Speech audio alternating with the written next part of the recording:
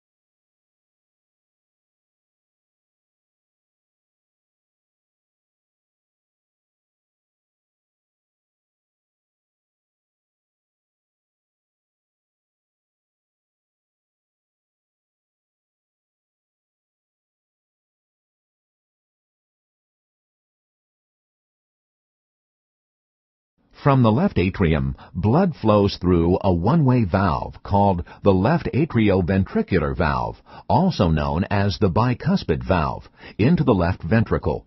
Most of this flow, roughly 70%, occurs while the heart is relaxed.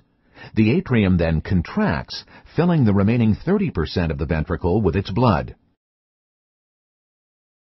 After a slight delay, the ventricle contracts.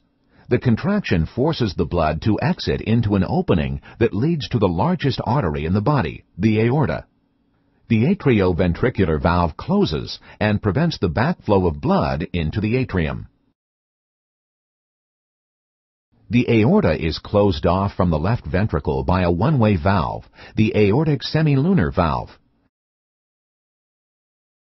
It is oriented to permit the flow of the blood out of the ventricle, but it snaps shut in response to backflow. Many arteries branch from the aorta, carrying oxygen-rich blood to all parts of the body. The pathway of blood vessels to the body regions and organs other than the lungs is called the systemic circulation. The systemic circulation brings blood to the neck and head and to organs in the rest of the body.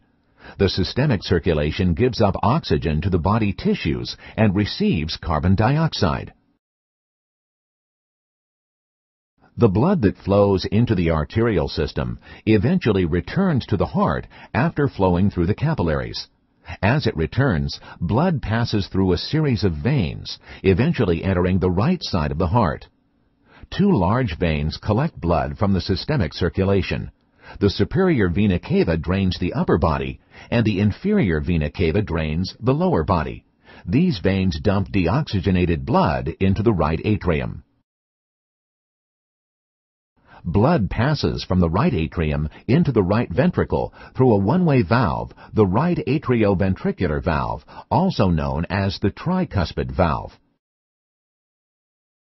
Blood passes out of the contracting right ventricle through a second valve, the pulmonary semilunar valve, into a single pulmonary artery, sometimes called the pulmonary trunk, which subsequently branches into arteries that carry deoxygenated blood to the lungs.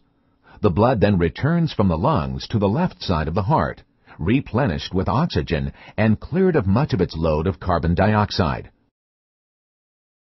The pumping of the heart is a repeated cardiac cycle of relaxation and contraction of the atria and ventricles.